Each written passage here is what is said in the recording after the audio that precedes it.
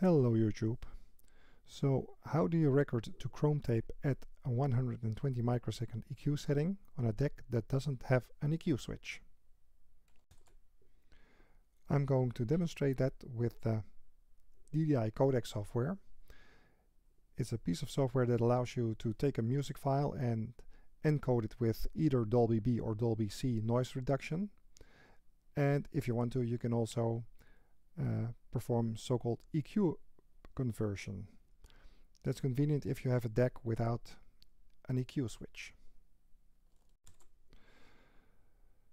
Now I want to put an album on tape, and I don't have a deck with a separate EQ switch. So what do I need to do to get it all properly on tape? Well, the first thing is, let's go over to the album. I've got an album here called The Absence of Presence by Kansas. It's a very nice album, but it's also a album that's recorded for loudness compression.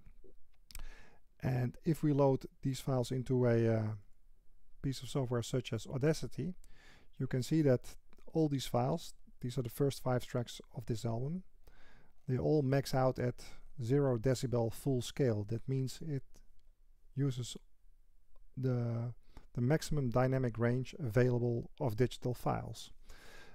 Since we will be doing processing with a DDI Codec software, we need to create some headroom for DDI Codec to amplify signals. So before we can process these files with DDI Codec, we first need to attenuate the signals in these files. So I've loaded the first 5 tracks of this album, which is going to be side A of my cassette tape. I've loaded them into Audacity, and now I'm going to process them for that little bit of attenuation.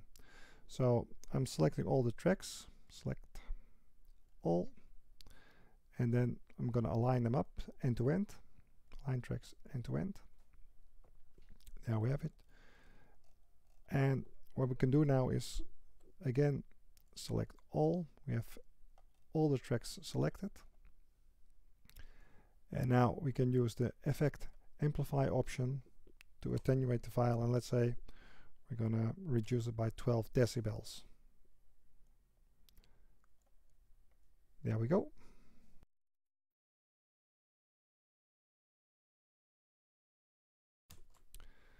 So the music has been attenuated. Now we're going to export it to a new file so we can use that file in DDI Codec for further processing. File, export selected audio, and I already have one file here, but I'm going to override it. Save. Yep. Yep. Yep. There we go.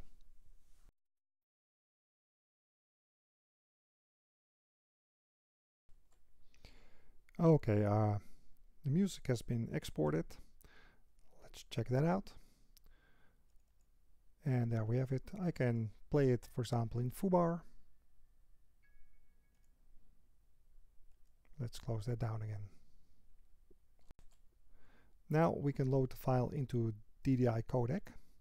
Let's bring that up and drag the file into it. And there we have it. So the next thing we need to do here is first set, do we want to decode it or encode it? Now in this case we're going to encode it, and let's choose for Dolby B. We're also going to do the EQ conversion because that's the main goal of our exercise here.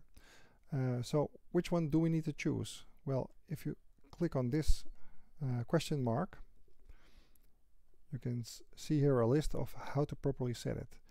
If you use the 120 to 70 microsecond setting, your recorder should be set to 70 microseconds. So if you put a Chrome tape in your deck, then that will be the setting, but the audio on tape will be 120 microsecond EQ. So we choose this option. The next step is to decide how hot we are going to record it on our deck. Let's say that from experience we know that we shouldn't exceed like the +3 decibel mark on our deck. And let's also assume that the 0 decibel mark on our deck is the same as the Dolby level, because that will make things a lot easier.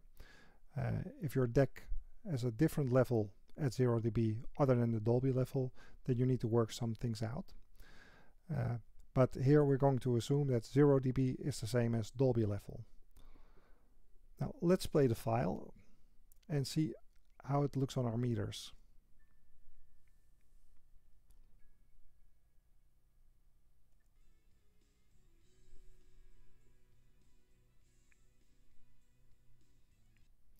You see it's maxing out at plus 6 decibels above the so-called reference mark, the reference Vernier. And the reference Vernier in this particular case is what is our Dolby level.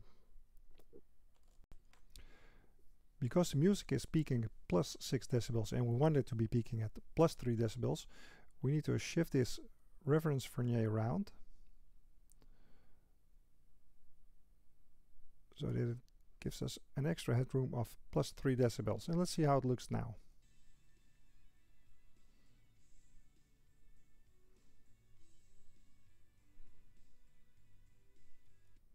Well, it's peaking at plus 3 decibels. You can also see the very drastic loudness compression in this piece of music because the meters aren't really bouncing up and down. It's all very flat. Okay, but let's now say that this is what we have. We can now save the file. We're going to click at Save As, and what it's going to do, it's actually going to overwrite that file. So if we're not careful,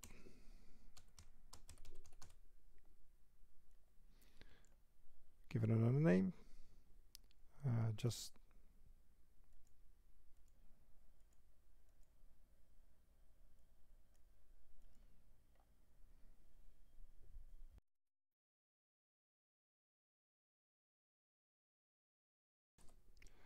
okay, our encoded file is saved now. We can see it here, the original and the encoded file.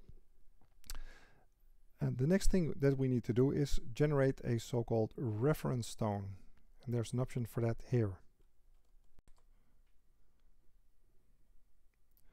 Let's eject the file and generate reference tone. To record the reference tone, we press the record button. It will now start recording the tone to a file.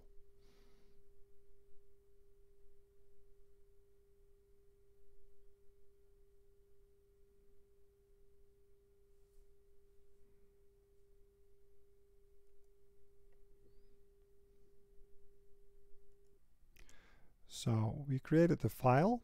It's called untitled.flag, but we need to save it. And it will save it as a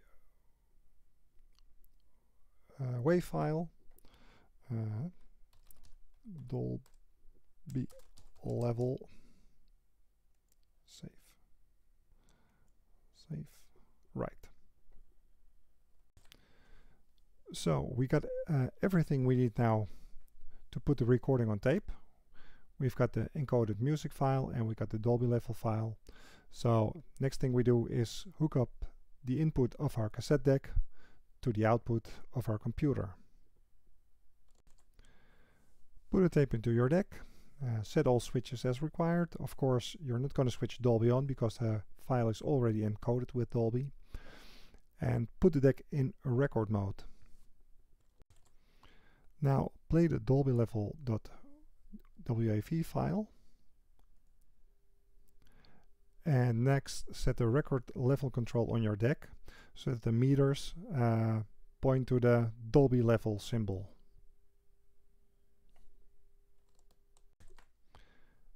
Now we can play the encoded file and record it to tape.